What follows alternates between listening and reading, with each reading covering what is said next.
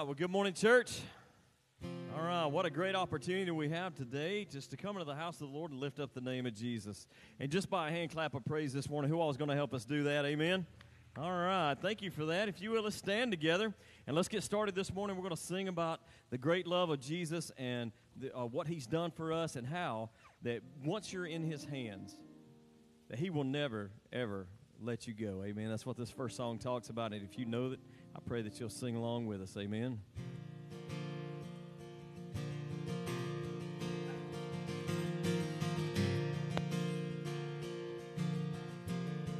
Sing this with me.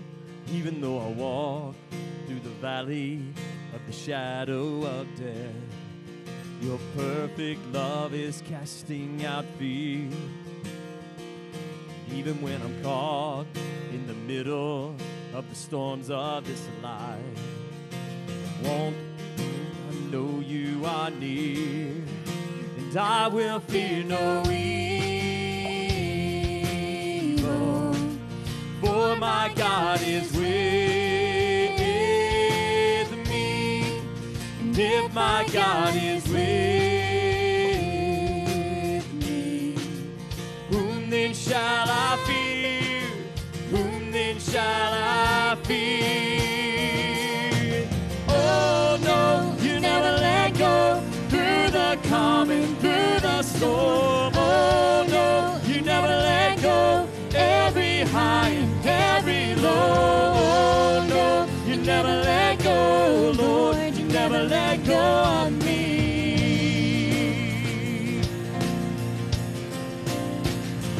I can see the light that is coming for a heart that holds on, a glorious light beyond all compare. There will be an end to these troubles, but until that day comes, we'll live to know you here on the earth. Yeah. I will fear no evil, for my God is with me. And if my God is with me, whom then shall I fear?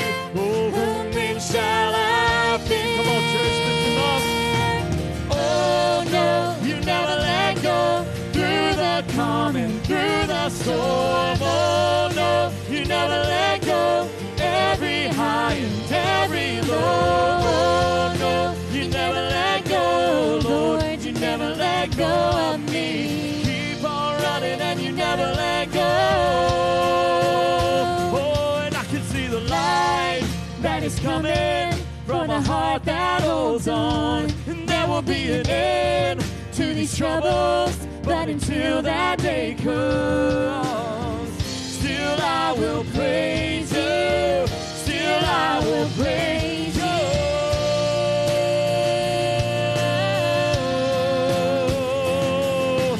Oh no, you never let go, through the calm and through the storm. Oh no, you never let go, every high and every low. Oh no, you never let go, Lord, you never let go of me. You keep on running and you never let go.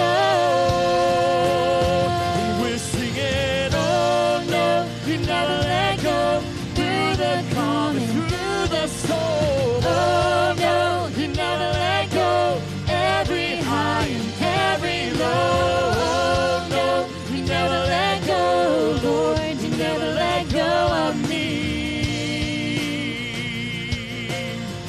Oh, you never let go of me.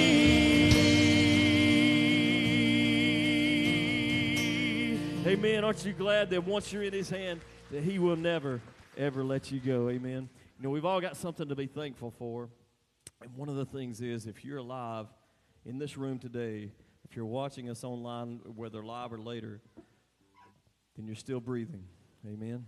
And God has a purpose for us because of that. That's what this song talks about. If you know it, if you will, sing along with us this morning.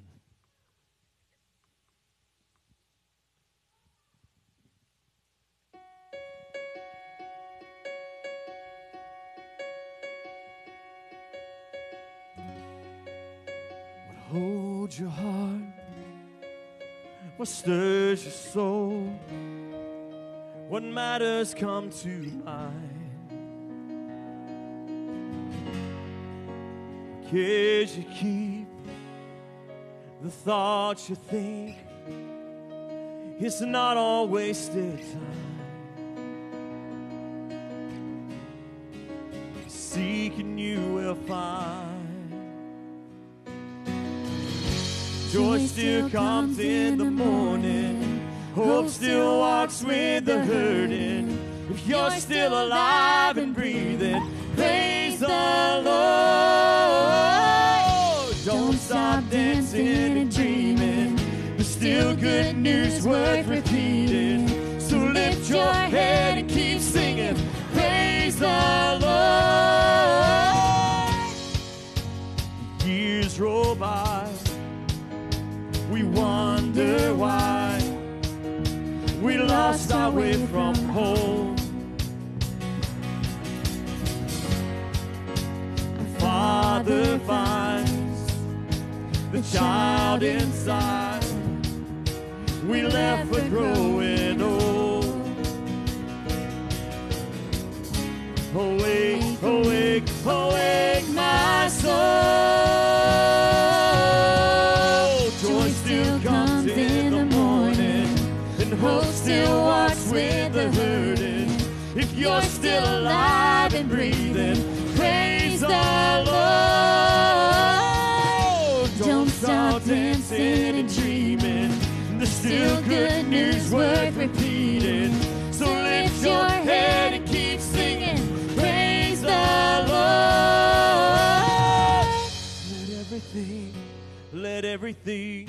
Let everything praise the Lord. In the working, in the waiting, let it praise the Lord. In the blessing, in the breaking, come on and praise the Lord.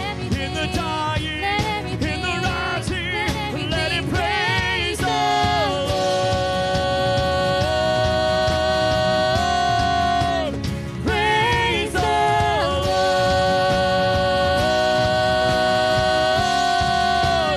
Praise the Lord. Joy still comes in the morning.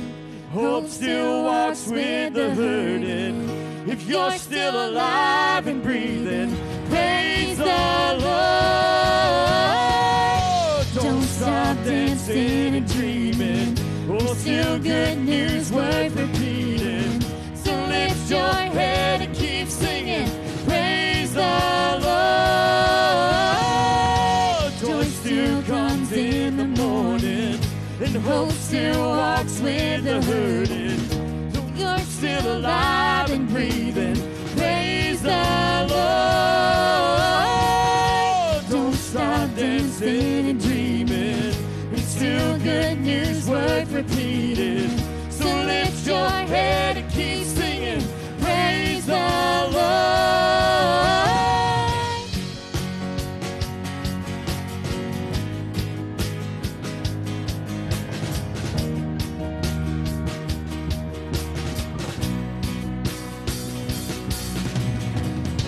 Amen, amen. Let's give the Lord all the honor and glory He deserves as we lift Him up and we praise Him this morning. And church, you may be seated.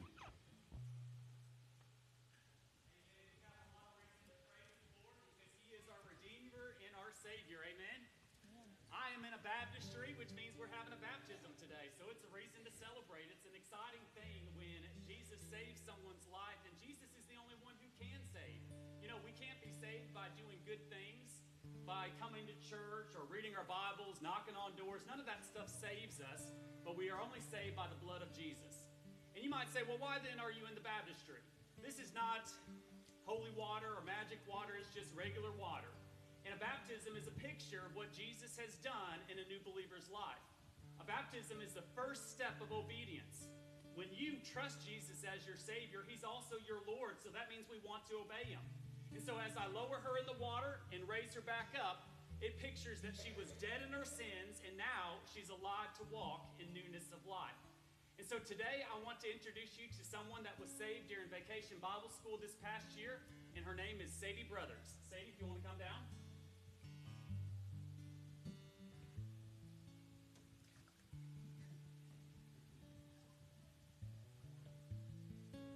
Sadie, who is your Savior and your Lord? Jesus, amen. Well, upon that profession of faith, I baptize you now, my sister, in the name of the Father, and the Son, and the Holy Spirit.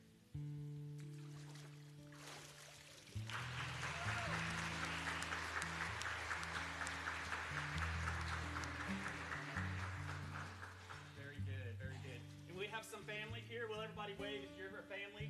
Glad to have you guys with us. Glad to have you, absolutely. Praise God. God is so good. Miss Deborah, if you want to come at this time.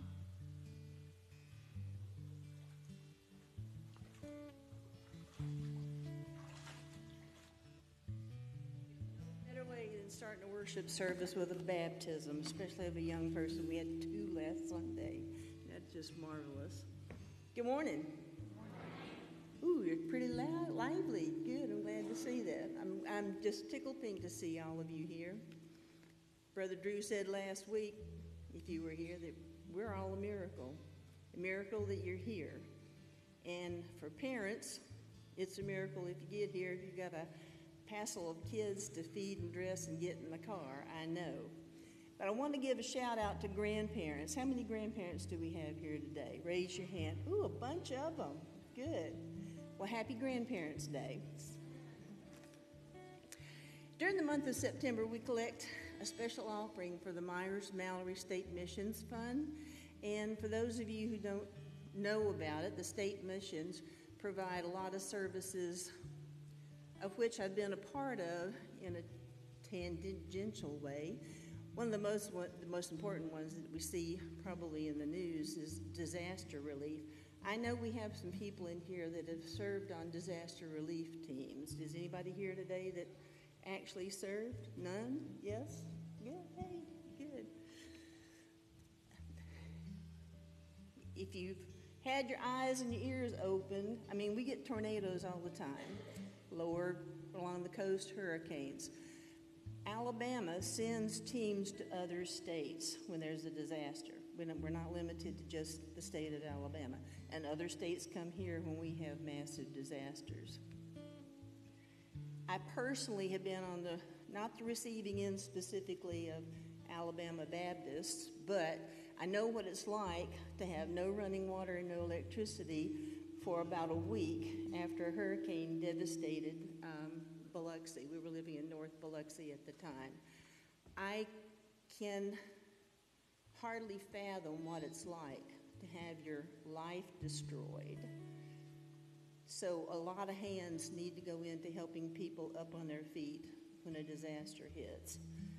Any money you give goes to that. It also goes to college campus missions. Our college-age kids right now, that's our future, that's our hope. I'm so happy to see these young people being baptized because that's our future. Your money also goes to supporting foreign missionaries. We've got over 400 that are Alabamians that serve in the foreign mission field. One of those, actually, I've known several, and my husband and I have personally supported several. One was a college student that we nurtured while we lived in Mobile, and she served in China. And we learned very quickly what you can and cannot say or write because of everything that's being monitored. We have no idea what it's like to live in a foreign country that as a Christian you are constantly under threat, and how careful you have to be with what you do and what you say. They need our prayers all the time. We even have in our extended family a family of 9 that served in Senegal, which is a Muslim country, for over 15 years. I can't even fathom what that's like to be there that long, but they were dedicated. People called to missions are truly dedicated. And one of the most dedicated that we've ever known personally was Dr. Myers, for which this offering is named Martha Myers. My husband and I actually worked with her. My husband was good friends with her when she was doing her internship and residency in Mobile. She did multiple residencies so she could be as a prepared as she possibly could be as a physician. She worked for 25 years in Yemen and loved the people dearly. But it was an ISIS soldier who killed her and 2 others in the hospital there because they were Christians, but her specifically because he had been kind to his wife.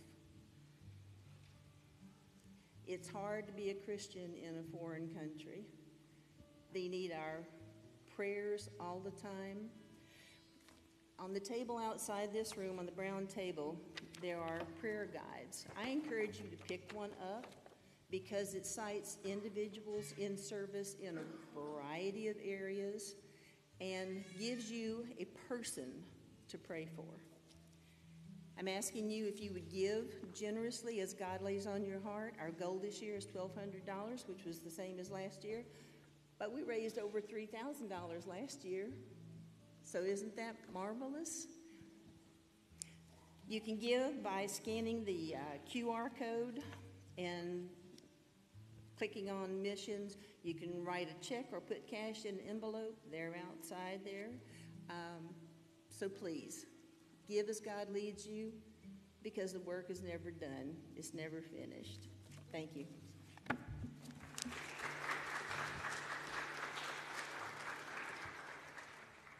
Amen.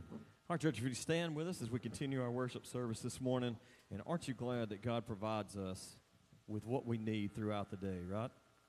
Well, that's what this song talks about as well, is how when times look bleak or fearful, that he will give you what you need, and he will make you brave when you're facing the storms of life. Amen.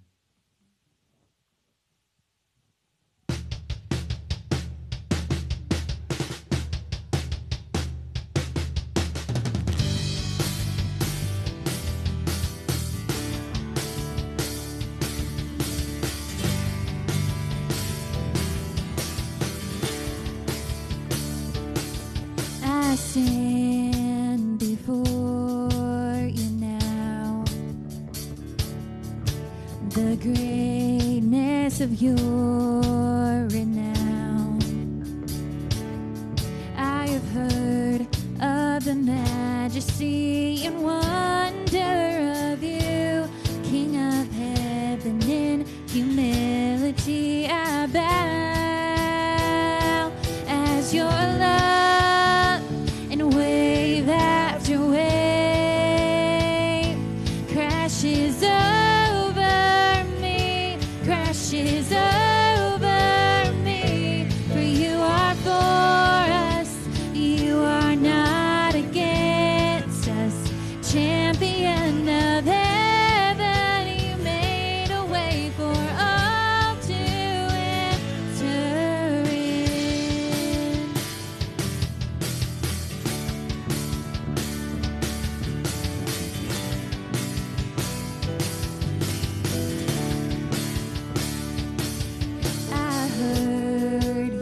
Calling my name, I have heard the song of love that you sing.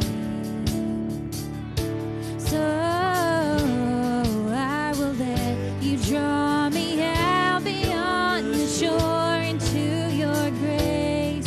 Oh, your grace as your love and wave after wave crashes over me, crashes over me. For you are for us, you are not against us. Champion of heaven, you made a way for all to enter into your love and wave after wave crashes over me, crashes over me. For you are for us, you are not against us. Champion of heaven, you made a way for all to enter in.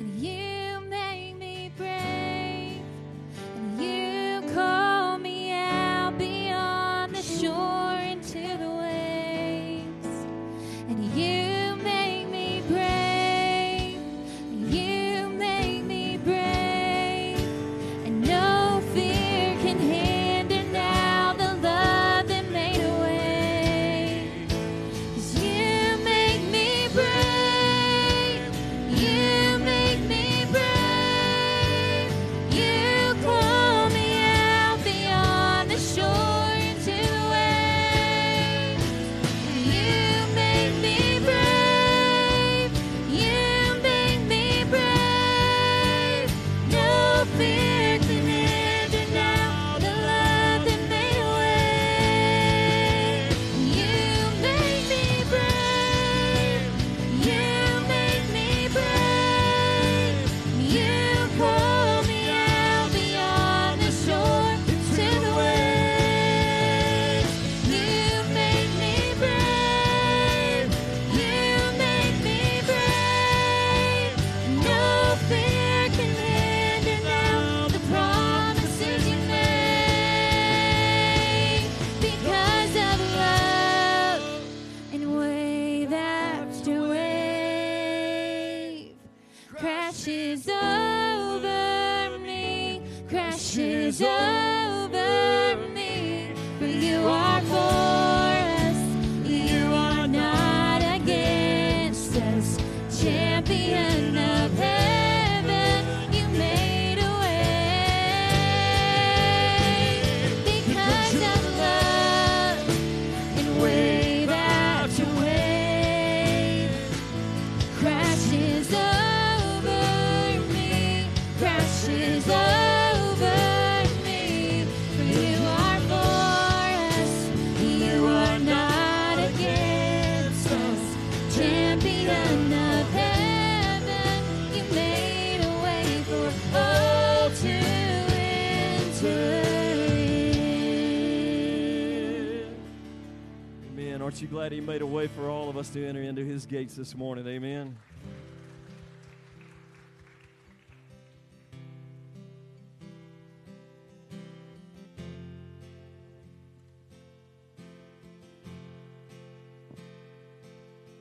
When peace like a river attended my way, when sorrows like sea billows roll,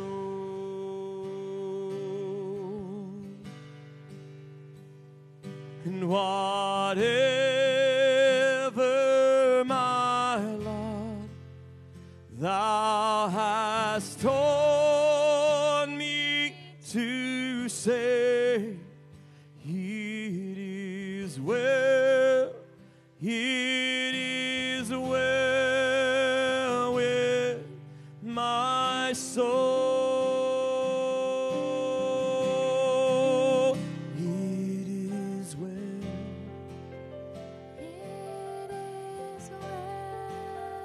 With my soul, it is well, it is well with my soul.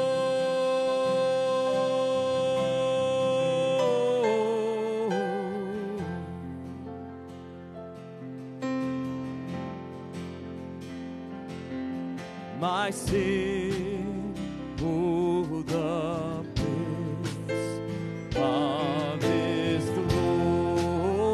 glorious thought. My sin not in part, but the whole.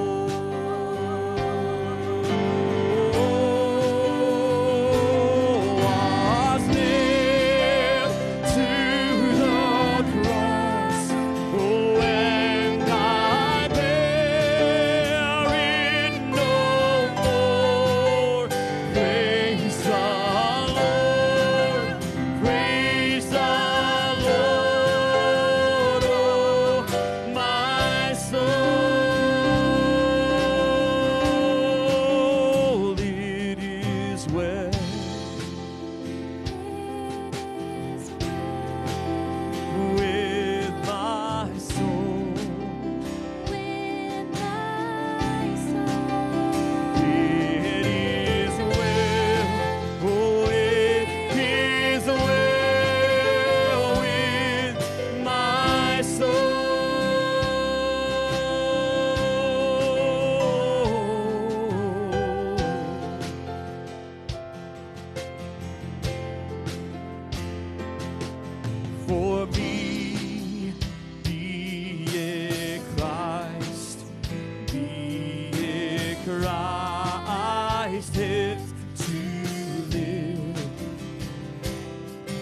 the Jordan above me shall roll.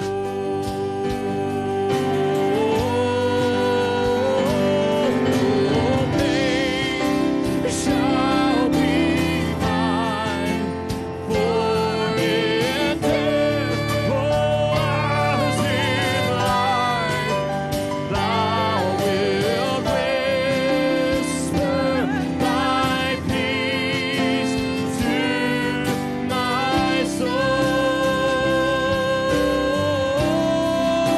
and it is well It is well with my soul. with my soul. And I will say to my soul, bless the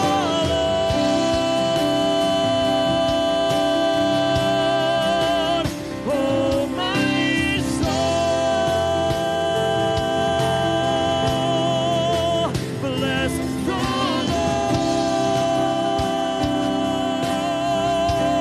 Lord, oh my soul, bless the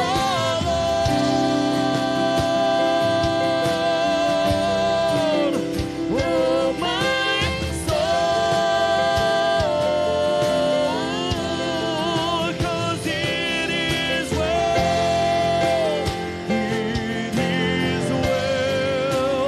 with my soul.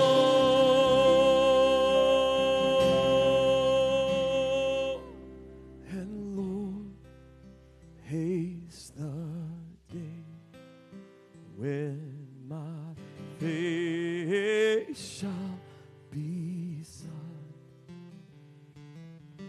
and the clouds be rolled back as a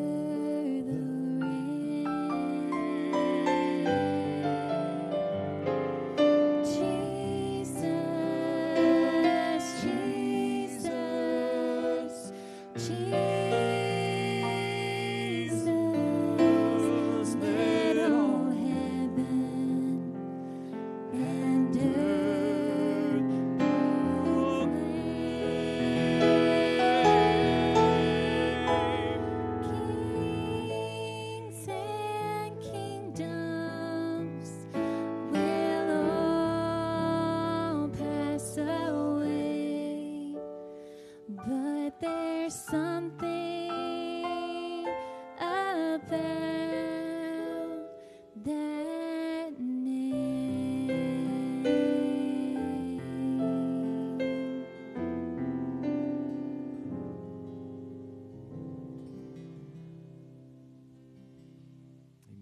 Church. You may be seated. If you're a part of Children's Church this morning, if you'll make your way forward and exit either to the right or to the left. And for those that are helping with Children's Church, they will get you where you need to be. So thank you for all that serve in that ministry and those that are a part of that this morning. You guys feel free to come forward.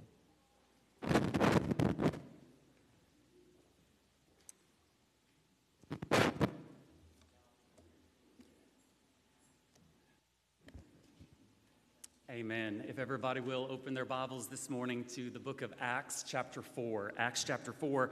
I'm going to read one verse of Scripture to start off with, and we have several Scripture that we're going to cover today. Acts 4, starting in verse 12, is the text that I'm going to read.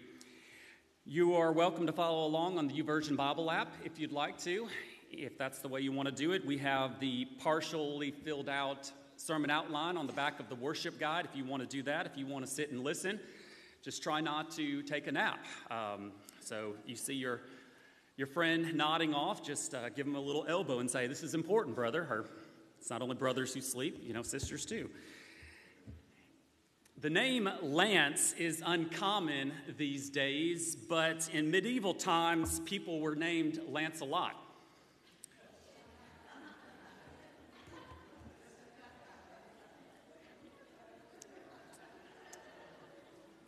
Today, my sermon is about the greatest name that has ever been named. It's the name of Jesus, and we're going to talk about how that name, the name of Jesus, inspired the early church. And so let's read this verse, Acts 4, verse 12, really an awesome verse of Scripture. It says these words, "And there is salvation in no one else, for there is no other name among heaven given among men by which we must be saved." Father, we love you today. So grateful for the name that is above every name, the name of Jesus. And I pray that you would speak to our hearts and help us to see the significance of your name. And God, your very name had changed the lives of these ordinary fishermen that later would become the apostles and plant churches and spread your message around the world. And yet that same name is saving people's lives today. And I pray that you would do that again. That when we hear the name of Jesus, that we would recognize that it is a sweet, sweet name, but a name we need to pay attention to, a name that beckons us to repent of our sin and place our faith in you, a name that beckons us to surrender and to stop living our lives for ourselves. And so, God, I pray that your Holy Spirit would anoint me as I proclaim your word today, and I pray that he would have his way with every heart here in this room. We pray that if there's anyone here that doesn't know Jesus as their Savior, that today they would clearly hear the word of God, that they would repent of their sin and declare that there is no one that can save me but Jesus. We love you and pray all these things in the mighty name of Jesus. Amen. So we have been talking about first century convictions, that is, those things of the early church that got them to do what they did. And maybe you are thinking about the first century church, and there are a lot of descriptors, adjectives that you would give to it. And I have some listed up there, that they were growing and dynamic and spirit-led. They were culture-changing. They were faithful. They were evangelistic. They were unashamed. They were bold, prayerful, hope-filled, persevering, compassionate, unified, and they were God-fearing. And you might look at that list of descriptions and say, well, that was because they were super Christians. But I want to remind you again that these were ordinary people that simply said yes to Jesus. They simply surrendered to Jesus, and Jesus turned them into all those things. And the church began to grow as they were obedient to him. And so if these things do not describe our church or don't describe your life, the problem isn't God. God can do this to anyone that is willing. Anyone that is a follower of Christ can become these kind of things. But it is about us, whether we are really willing to surrender. The difference between those people who get it and those people who don't get it is simply a matter of conviction. And as we've talked about, what is a conviction? A conviction is a strong and uncompromising belief that shapes our identity and our actions. Christian convictions flow from our relationship with Christ, but they must be consistent with God's word. And as we saw, the result of these early church convictions was growth in God's kingdom. And as we as a church become convicted and follow after what Jesus has told us to do, we too will see growth. We have seen that convictions will change culture. Convictions change culture. So far, we've seen that the early church was committed to serve, and they were commissioned to go. And then we saw that they were devoted to a lot of things. They were devoted to prayer. They were devoted to the word. They were devoted to fellowship.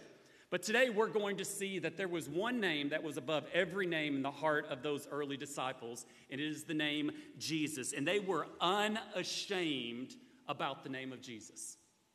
When I speak of being unashamed, I mean that they didn't hide or cower.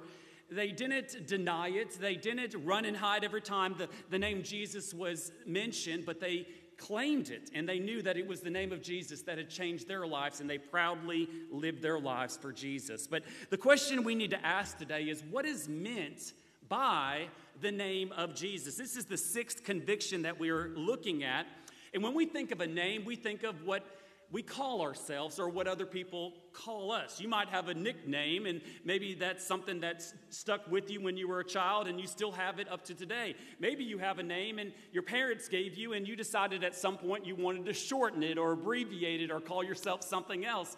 So that's generally what we think about when we think about a name. But for the Jews, a name expresses the very nature of someone's being. All that he is his name. And so when we speak of the name of Jesus, we're speaking about his character, his power, and his authority. And when we say that salvation is only in the name of Jesus, it is only because of everything that Jesus is.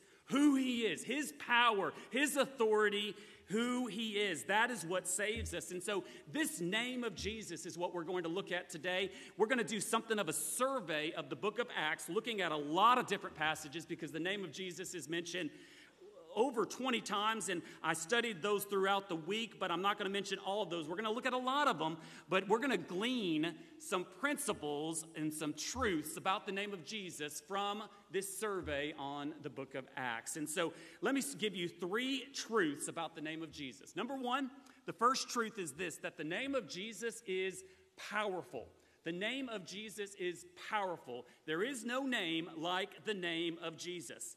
To begin with, only Jesus can save. In Acts chapter 2, verse 21, it says, "And it shall come to pass that everyone who calls upon the name of the Lord shall be saved." Salvation is only in Christ, and we saw that in Acts 4:12, the passage I read just a moment ago. "For there is no other name under heaven given among men by which we must be saved." It is only the name of Jesus. You see, as Christians, we preach an exclusive Christ to an inclusive age. And because of that, we are often accused of being narrow-minded or being intolerant. And the reason is because every world religion, with the exception of Christianity, is a system of works that says either you are already good enough or that you can be good enough by working or doing righteous acts. If you go to the temple enough, if you say enough prayers, if you sacrifice enough whatever, then all of a sudden you are made right with God. But the problem with all of this is that it has nothing to do with our sin. And the Bible explains that there is none righteous, no, not one. And that we're all sinners and we fall short of the glory of God. And so all other world religions ignore the fact that we are depraved, we are corrupt, that we are sinners. And that is an important thing to think about. Also, all other world religions leave the solution up to us, whereas the Bible says there's nothing good in us and that we can't save ourselves by religion or by being good. We needed a Savior. And that, folks, is why Jesus came into this world. He came into this world to die on the cross and raise from the dead. That is what Jesus did. His name is a powerful name. Jesus died for us. Mohammed never died for you. Confucius never died for you. All of the Hindu gods, and there are thousands of them, not one of them ever died for you, but Jesus died for you. And whereas all religious founders, they were born, they came up with some kind of philosophy, and then they died, only Jesus came into this world, preached the truth, died on the cross, and now is alive. He defeated the grave. No other religious founder can claim that. The apostles knew that this could not be compromised, which is why you see them saying verses like chapter 4, verse 12, there's salvation in no other name. Don't be deceived on this. Don't be confused by this. There are many people who say, well, there are many roads to get to heaven. You just have to be sincere, and as long as you try really hard. That is a lie from Satan. There is one way, and his name is Jesus. Only Jesus could redeem us from the slavery of sin. Only Jesus can reconcile us from our separated state with God. Only Jesus can raise us from the dead. Only Jesus makes us new creations. There is no other name but the name of Jesus. And so I want you to think today that when you think about the name of Jesus, I want you to equate that with power. Because no one else could raise you from the dead. No one else can save you except for Jesus. And I've said this before. You don't need to be deceived into thinking, I was really a pretty good person. I think I was 95% righteous and Jesus came in and gave me the other 5%. No, that's not true at all. Even if you were raised in the church, even if you were a good moral person, even if you tried to dot your I's and cross your T's, you never got detention in school. If that's who you are a rule follower. People called you a goody-goody. You still need Jesus. Not because you need that 5%, but because you need 100%. If we're saved, it's not because of anything we've done.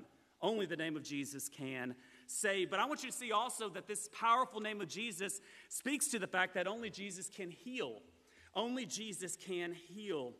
In Acts chapter 3, Peter meets this man that is paralyzed, and he says to him, he says, I have no silver and gold, but what I do have, I give to you. In the name of Jesus Christ of Nazareth, rise up and walk. And he got up and he started to jump up and down. He started to dance. He started to shout out, I can walk, I can walk. It's an amazing thing, but it came because of the name of Jesus.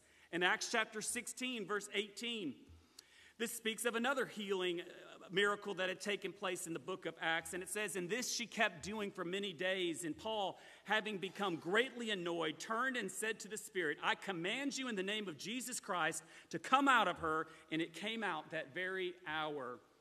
Imagine a little girl that had been terrorized by demon possession. It was terrorizing Paul and the missionaries at this point, and Paul called out for that demon to leave, and it left. That is the power of the name of Jesus. These passages show that Jesus is Lord over disease, he's Lord over sickness, he's Lord over demons, he's Lord over everything. And so I want you to know here today, church, that no sickness can attach itself to any cell in our bodies without Jesus knowing about it. And not only does he know about it, he is also the healer. He's also the healer. And even if our sicknesses in this life bring about death, those who are in Christ are ultimately healed. In heaven, there will be a point where we receive a resurrected body that will never experience any sickness. Or as the song said, no pain, no sorrow, no heartache, no sickness comes upon us. In Christ, he is our Jehovah Rapha, the God who heals. It's important for us to remember that every healing miracle in the Bible is meant to glorify God. That's the reason why you see miracles taking place. And as Lord, he is also sovereign. So sometimes he heals on this earth and sometimes he heals in heaven. And so if God says yes to healing you, he is glorified and we need to praise him for that. But if God says no to healing us or healing a loved one, he still deserves to be glorified and we should praise him. So this name of Jesus, I want you to understand here today, it's not some magic incantation like abracadabra and all of a sudden you're going to get healed and we need to have a healing ministry just saying Jesus, Jesus, Jesus and everybody getting healed left and right. That's not what it's all about. And the sons of Sceva found that out the hard way. Have you read this story in Acts chapter 19, verses 13 through 16? Just listen to this passage. It says, then some of the itinerant Jewish exorcists undertook to invoke the name of the Lord Jesus over those who had evil spirits, saying, I adjure you by the name of Jesus, whom Paul proclaims. Now listen to this. So you see what's going on here. They're saying, hey, I can cast out demons just by saying that magic name Jesus. Then you see in verse 14, it says this, 7 sons of a Jewish priest named Sceva were doing this, but the evil spirit answered them, Jesus I know, and Paul I recognize, but who are you? And the man in whom was the evil spirit leaped on them, mastered all of them, and overpowered them so that they fled out of the house naked and wounded. The name of Jesus is not some magic formula. We need to understand that. These guys found that out the hard way. But the name of Jesus is powerful. It is a name that saves. It's a name that heals. But it's the name of Jesus also that brings forth change. We try many things to change in our lives. We try behavior modification. If I just stop doing this and just start doing this, I'm going to be okay. But inner transformation can only take place by the name of Jesus. I loved last week when we had the baptism. My dear brother Jake, when he was baptized, he said, what name do you believe in? And he shouted out, Jesus. That was the name that he shouted out. And it's Jesus that can bring forth change. In Acts chapter 10, verse 48, we see a comment about baptism that is important for us to pay attention to. He commanded them to be baptized. This is Peter commanding the Gentiles. Commanded them to be baptized in the name of Jesus Christ. Then they asked him to remain for some days. In Acts 19:5 and some other text as well, you see this phrase, baptized in the name of Jesus Christ, or baptized in the name of the Lord. Well, if you compare that to the end of the Great Commission in Matthew 28, Jesus said that we're to be baptized in the name of the Father and the Son and the Holy Spirit. But when you go to Acts, you see that it always speaks about the name of Jesus. So were they being disobedient? What's going on? Why did they use a different way of saying the baptisms? It's important for us to understand that Jesus was not giving a ritual or a sacramental formula. The phrase signifies the believer's spiritual union with Christ by faith. And so they're synonymous. Whether you're baptized in the name of the Father, Son, or Holy Spirit, or the name of Jesus, it's all about the same thing. You're going to be following and identifying with Jesus. You are now a new person. There's a new change that has taken place. When we have a baptism, as I said earlier, it's an outward sign of an inward change. You have a new life because of Jesus. You were dead in your sins, but now you walk in newness of life, and the baptism pictures that. And so I want to share with you today, and I hope that you would consider this. It might have been in your life that there was a point where you had made a profession of faith, or you walked an aisle and you were baptized, and maybe later on in your life, you discovered that you really were not saved at that point. You didn't understand it. For whatever reason, it was not a genuine salvation. And it might have been during a church service. You might have been home alone reading your Bible, but at some point you know you had a true, genuine salvation experience where you really repented of your sin. You allowed Jesus to be Lord and Savior of your life, and you did not follow in believer's baptism after that point. I want to encourage you to know this, that baptism is the first step of obedience for a new believer. That day at your house, or that day when you were older, when you finally professed Christ, then you need to follow him in believer's baptism. When you were younger, you just got wet. You just had a bath. I don't know how you want to phrase it. It doesn't really matter so much, but what you need to do is follow Jesus in baptism when you know that you were saved. Baptism is that public testimony. These apostles were unashamed because they knew the name of Jesus was powerful. They knew the name of Jesus could save, it could heal, and it's also the name of Jesus that brings about that inner change. But I want to share with you also, as we think about this name of Jesus, not only is it powerful, but if you haven't noticed, the name of Jesus is also offensive. The name of Jesus is offensive. There's something about the name of Jesus. Not long ago, Franklin Graham was attacked because he was praying at a political conference, and he prayed in the name of Jesus. In Jesus' name I pray, amen, is what he said. And so some people came on him and said, no, you don't need to pray that name of Jesus. You need to say in God's name or in his name, but don't mention that name of Jesus. They wanted him to compromise.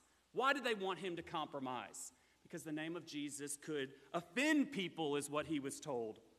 Some people, ashamed to speak the name of Jesus, might try to have some level of compromise in their lives. But I want to share with you that when you have a conviction that is strong enough, you're going to stop compromising and start taking action. You're going to start believing. You're going to start standing up for what you believe in. So what I'm going to share with you are 3 reasons why the name of Jesus offends people in the book of Acts. To begin with, the name of Jesus convicts hearts. The name of Jesus convicts hearts. About 12, 15 years ago, I was a pastor in Arkansas, and we had something of an evangelistic campaign that we were doing.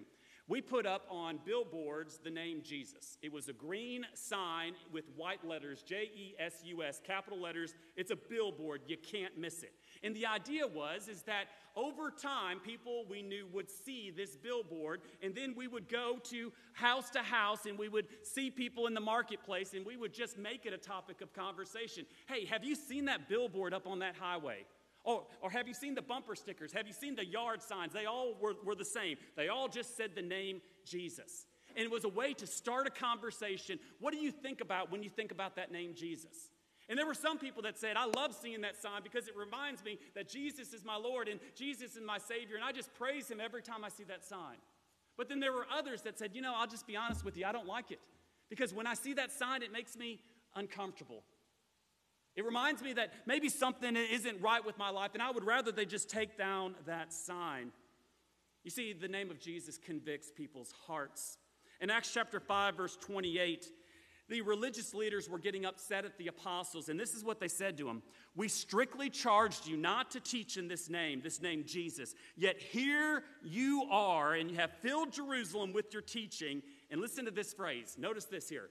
You intend to bring this man's blood upon us. Isn't that interesting? They're over there talking about Jesus being the Savior, Jesus being the risen Lord, and these Sadducees are saying, well, they're trying to make us look like we're guilty. They're making it look like we're the ones that are sinners.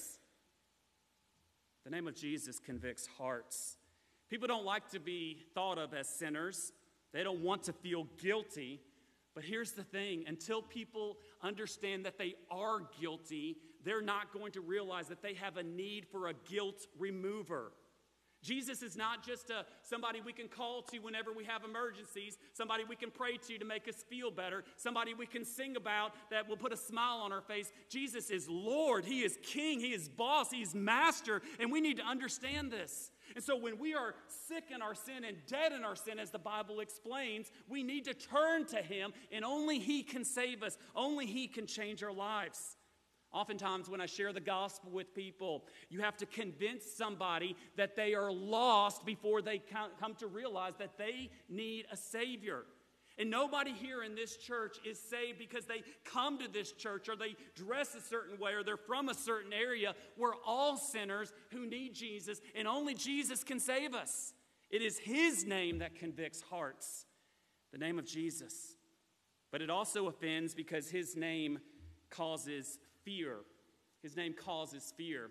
In 1999, as the Lord was working on my heart, I surrendered to Jesus and I just said, Lord, I'll go wherever you want me to go and do whatever you want me to do. And the Lord said, okay, I know you have plans to work all summer and make some money, but instead I'm going to send you to New Hampshire. I said, oh, okay, I'll go. I didn't know anything about New Hampshire, and for the entire summer I served as a summer missionary in New Hampshire, working especially with youth ministry. And as I was doing this, I think we had got some T-shirts for the youth, and I said, wear these shirts proudly in your school so that people can see that you belong to the church and that you love Jesus. And they raised their hand, and I said, yeah, what's going on? And they said, we can't wear those shirts in this school. Now, keep in mind, this is over 20 years ago. We can't wear these shirts in this school because they say the name Jesus on there. And if I wear that shirt in this school, they're going to tell me to wear it inside out. They were ashamed, offended at the school. In Acts chapter 4, verses 17 and 18, listen to this text. It says, but in order that it may spread no further among the people, let us warn them to speak no more to anyone in this name. So they called them and charged them not to speak or teach at all in the name of Jesus. His name causes people to fear. Causes people to fear. These religious leaders wanted the apostles to stop saying the name of Jesus. Stop talking about him being resurrected from the dead, because whenever they would do that, they felt threatened. They thought this is going to affect our power. This is going to affect our influence. And really, they just loved their sin and did not want to repent. They wanted to be the one that was Lord over their lives. They didn't want Jesus to be their Lord. And so the name of Jesus is offensive. It convicts hearts and it causes fear. But the name also angers people. It angers people.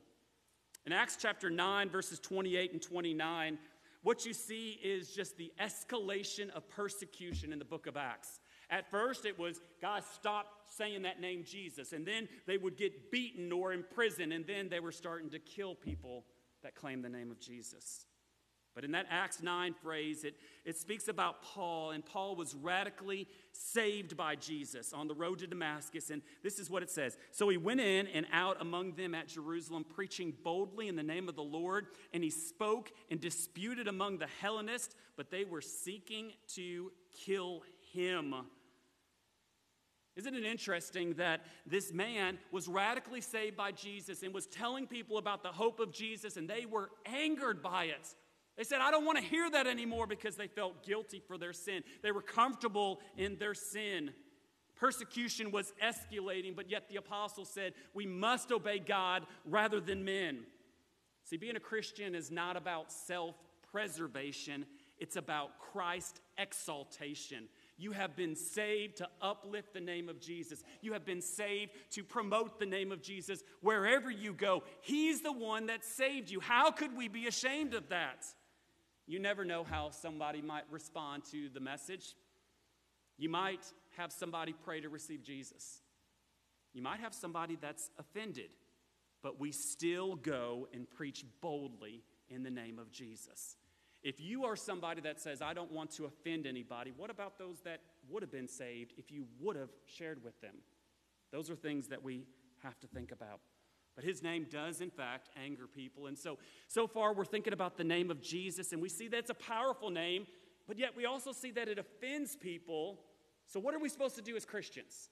We're supposed to realize this third truth about the name of Jesus. It is this, that the name of Jesus is worthy.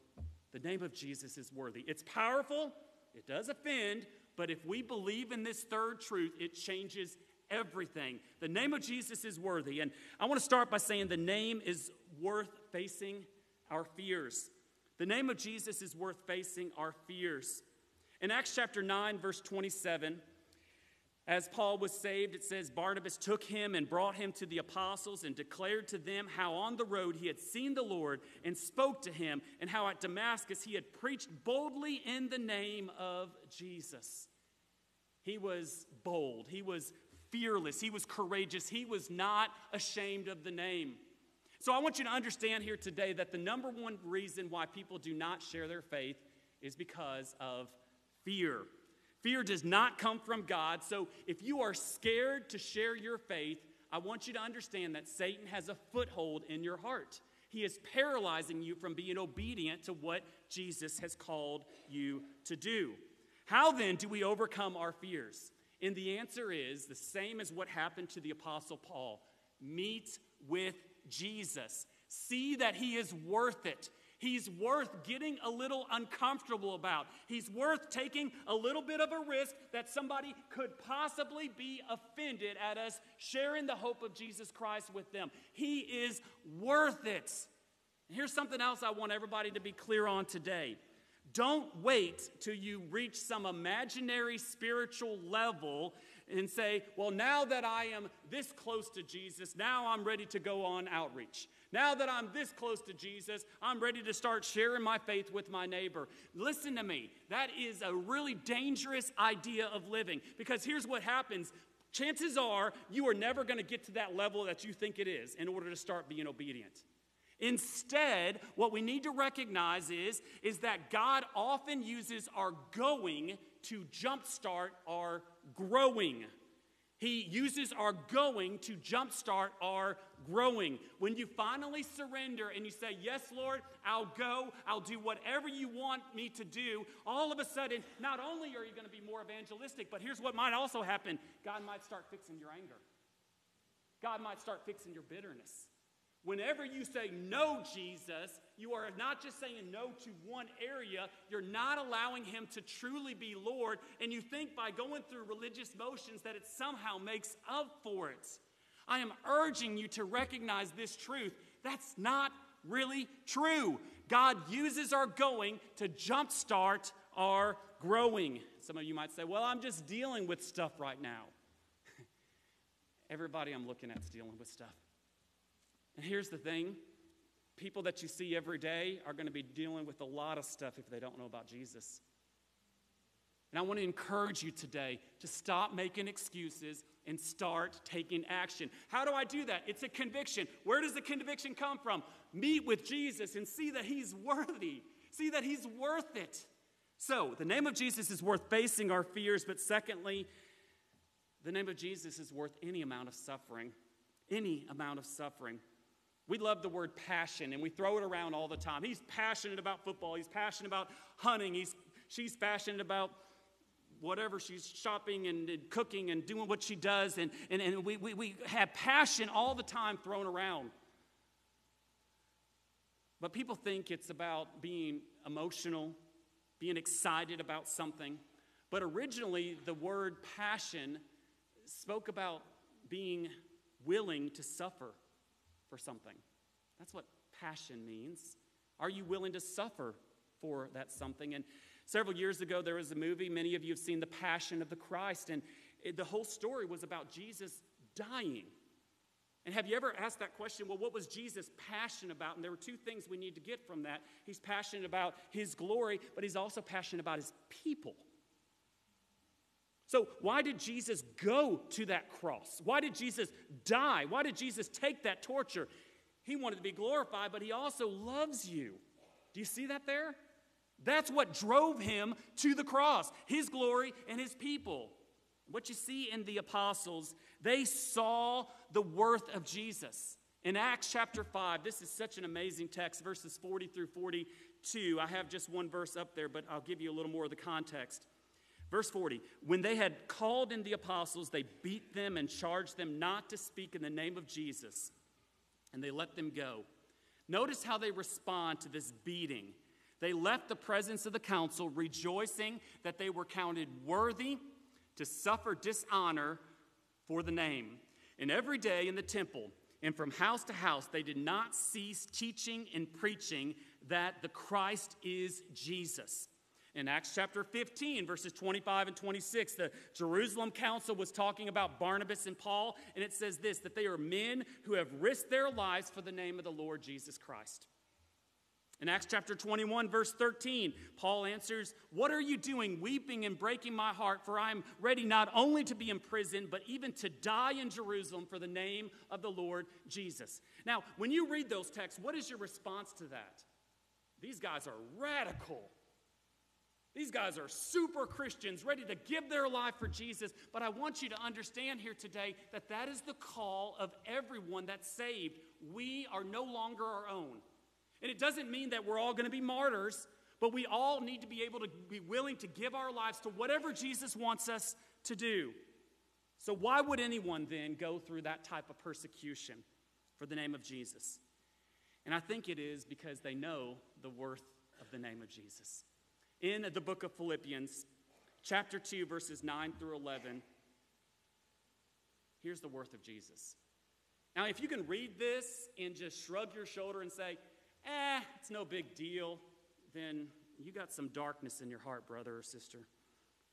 Verse 9, therefore God has highly exalted him, bestowed on him the name that is above every name, so that at the name of Jesus every knee should bow in heaven and on earth and under the earth, and every tongue confess that Jesus Christ is Lord, to the glory of God the Father. When you see the greatness of the name of Jesus, you can't live your life like you always have before. There is a change that takes place. There is a passion that rises in your heart. Everything is different when you see how glorious the name of Jesus is.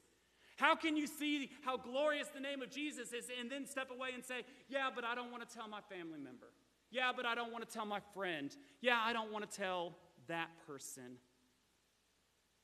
When you see the greatness of the name, it finally clicks that your life is not about you.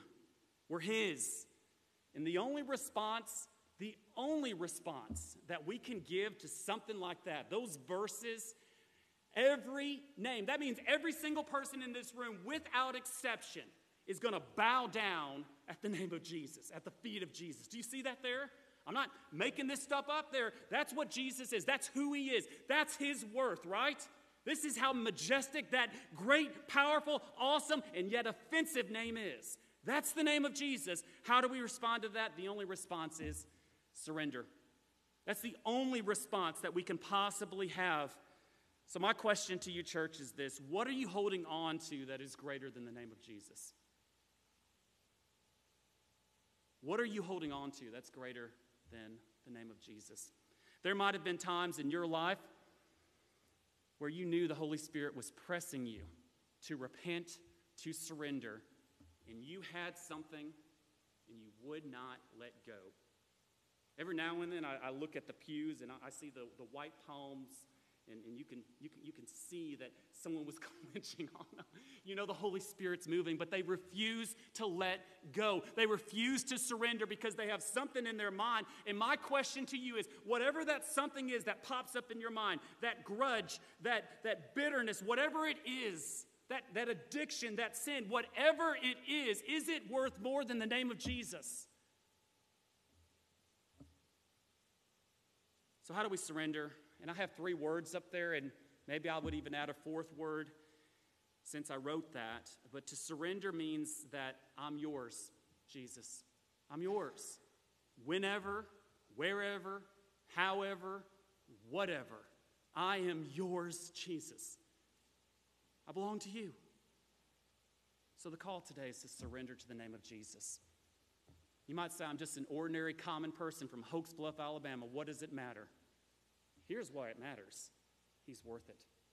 And you have been created to make much of his name. So the call today is to surrender to Jesus. His name is powerful. It is offensive. But listen to me, church. It is completely worth it. At this time, I want to invite our musicians to come forward, and counselors can come over here to the doors. We've spoken about the name of Jesus today. And how do you respond to that name? The name that's above every name. And that includes your own name. And some of us have exalted our own name more than we've exalted the name of Jesus. And God's calling us today to step away from that, to repent, to turn from that. These altars are going to be open for you to come and just get real with Jesus, to stop pretending, to stop going through motions. So what does it take to stop being ashamed of the name of Jesus? It takes surrender. When you meet with Jesus and see how glorious he is, how majestic his name is, how can you return to life like normal? How can you say, I'd rather do this. I'd rather be that way. The only response is surrender. Some of you may need to be saved. The name of Jesus is the only way that you can be saved. You might think you're a good person, and maybe in other people's eyes you are a good person. Maybe you're a good husband, a good wife, a good mother, a good father, a good worker, and you try really hard with your life. And I want you to understand here today that there is a sickness that has invaded your heart, and it is sin. And that sin is eventually going to take your life and separate you for eternity from God. But Jesus is the cure. The name of Jesus is the only name that can save you. And so today, you can repent of your sins, place your faith in Christ, and you will have a personal relationship with him where he will give you a peace that surpasses all understanding, where you can know that you belong to him. You know that you're going to be a child of God. You know that if something happened to you today on the way home from church, that you will stand before Jesus and say, I don't deserve to get into heaven, but by your grace, by the blood of Jesus on the cross, I know that I'm yours. Do you want that type of assurance? You can by coming today, and I'd be glad to share with you how you can receive Jesus. As we have a time of response, I want to invite you to come to him. You might have a question about baptism, or how can you know that you're saved, or maybe you have a question about church membership. You're welcome to come as we have this time of response. But these altars are also open. Some of you are struggling with a burden right now. Jesus loves you, and he tells us that we can cast our cares on him because he cares for us. And here's what's going to happen. If you come and you bow down before the Lord Jesus at this altar, we'll have a brother or sister come to you and just lay their hand on your shoulder and say, I'm with you and I'm praying for you as well. And so if that's you here today, that's why we need to come. We're having a time of response. The name of Jesus, it is a glorious name. Are you willing to surrender? Let's all stand together, and as Jeff has this song playing and the praise band is playing, come to Jesus, surrender. His name is above every name.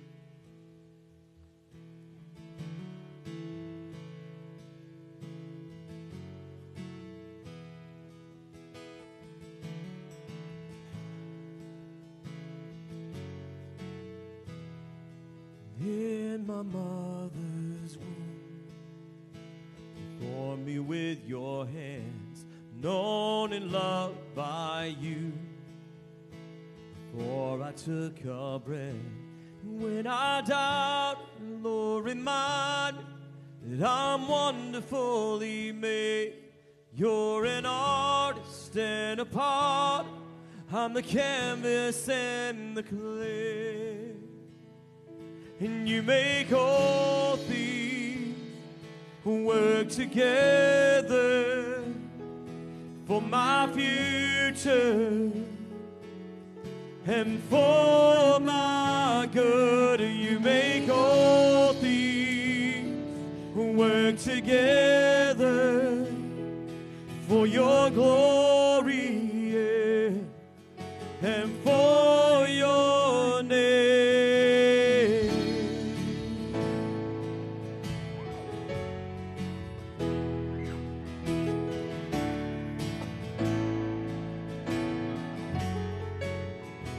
Oh, there's a healing light just beyond the clouds. Though I walk through fire, oh, I see clearly now, and I know nothing has been wasted, no failure or mistakes. You're an artist and a potter, I'm the canvas and the clay.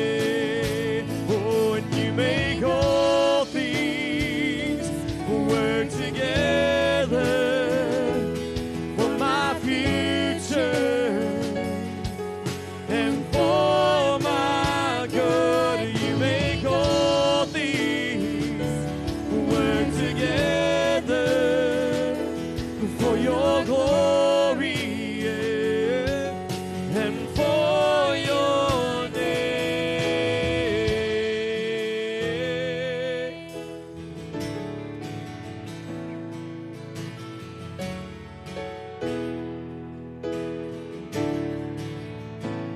And when I doubt, Lord, remind me that I'm wonderfully made. You're an artist and a potter, I'm the canvas and the clay. And I know nothing has been wasted, no failure or mistake. Oh, 'cause you're an artist and a potter, I'm the canvas and the clay. You make all things work together for my future and for my good. You make all things work together for your glory and for your name. You're not finished with me. You're not finished with me. Yeah. Oh, you're not finished with me. No, you're not finished with me. Yeah. Oh, and when I doubted, Lord, remind me that I'm wonderfully made. You're an artist and a potter, I'm the canvas and the clay. Oh, and I know nothing has been wasted, no failure or mistake. Oh, you're an artist and a potter, I'm the canvas and the clay.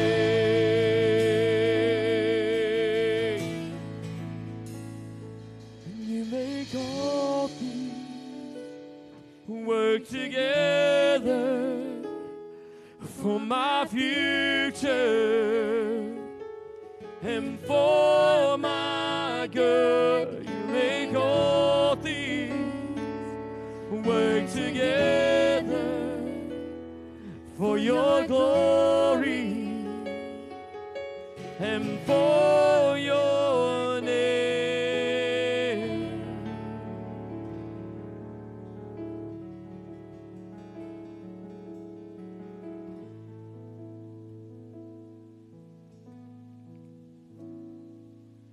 Praise God. And I just want to remind you, you don't have to be in a church service to get right with the Lord, to do business with Him. And so if the Lord leads you to meet with someone after church, that's perfectly fine. If you need to meet with me sometime during the week, I'd be glad to have those conversations. And so God bless you for that.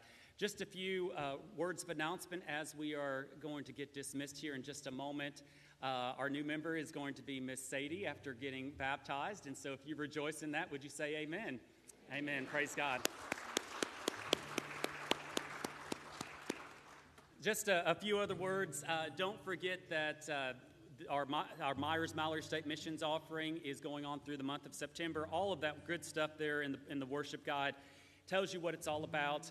Evangelism training is going on every single Sunday during September. If you're interested in that, you can see me or our brother Randy Cortez. Randy, will you wave at everybody? There he is. If you're interested in being a part of evangelism training, we would be glad to help you to learn. So we have no excuse to say, well, I've never been trained. Well, we're trying to give you an opportunity to be trained. And so be faithful to that. God will certainly bless you for that. Also, don't forget tonight there is no adult OCD and no youth Bible study for Sunday night. We do have Celebrate Recovery. Senior Adult Bible Study will also be on tonight as well. Anyone else have a word of announcement that needs to be shared? Yes, ma'am.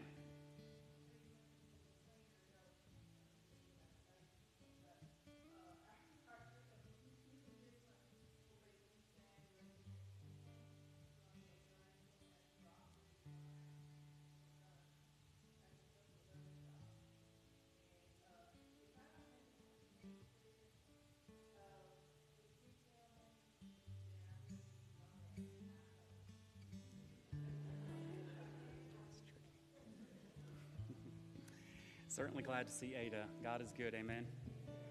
All right, is there another word? All right, well, God bless you all for being here. It's been a good Sunday. Let's all stand together, and Jeff and the praise band is going to lead us out in a song. God bless you for being here. Have a great day.